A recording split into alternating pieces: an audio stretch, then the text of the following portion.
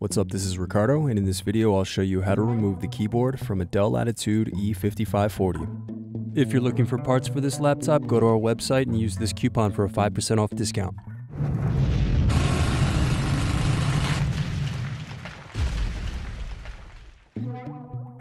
First, slide tabs outward to release and remove battery. Now remove bottom keyboard trim screw. Then use fingers to pry apart and remove keyboard trim. Next, remove bottom keyboard screws. Now unscrew and turn over keyboard.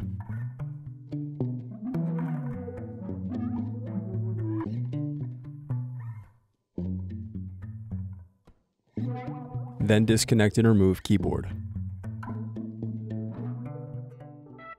Thanks for watching. Don't forget to like and subscribe if you enjoyed this video. And if you need more, check out this playlist to watch other tutorials for your laptop.